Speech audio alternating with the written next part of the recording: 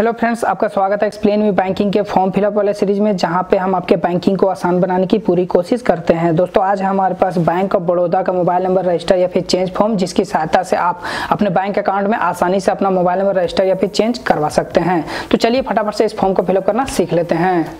तो दोस्तों, जैसा कि देख सकते हैं, इस फॉर्म को फिलअप करना बहुत ही आसान है। सबसे ऊपर में आप वो ब्रांच का नाम लिखें जिस ब्रांच में आप इस फॉर्म को जमा करेंगे। उसके नीचे में आप अपने बैंक अकाउंट का कस्टमर आईडी लिख दें और उसके नीचे में यहाँ पे अपना फर्स्ट नेम और लास्ट नेम इस तरह से अरेंज करके लिख दें।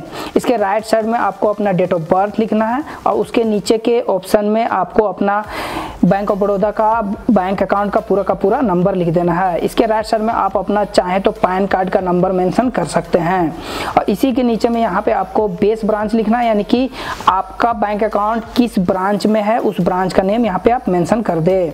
अब यहाँ पे आपको ऑप्शंस मिल जाएंगे जहाँ पे आप अपना मोबाइल नंबर मेंशन कर सकते हैं। तो सबसे ऊपर में आपको एग्जिस्टिंग मोबाइल नंबर लिखना है, यानी कि अभी तक आपका जो भी मोबाइल नंबर रजिस्टर्ड था उस नंबर को यहाँ पे आपको मेंशन कर देना है।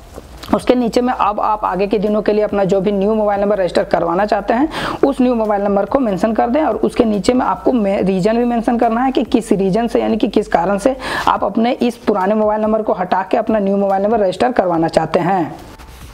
रीजन मेंशन करने के बाद नीचे में आपको आपका कम्युनिकेशन के लिए एड्रेस लिखना पड़ेगा। तो आपका जो भी बैंक अकाउंट में कम्युनिकेशन का एड्रेस दिया हुआ है वो पूरा का पूरा एड्रेस लिख दें और नीचे में यहाँ पे आपको अपना सिग्नेचर करना है, जो कि आपके बैंक अकाउंट में जिस भी टाइप का आपका सिग्नेचर किया हुआ वो सेम सिग्नेचर यहाँ पे आप कर दें।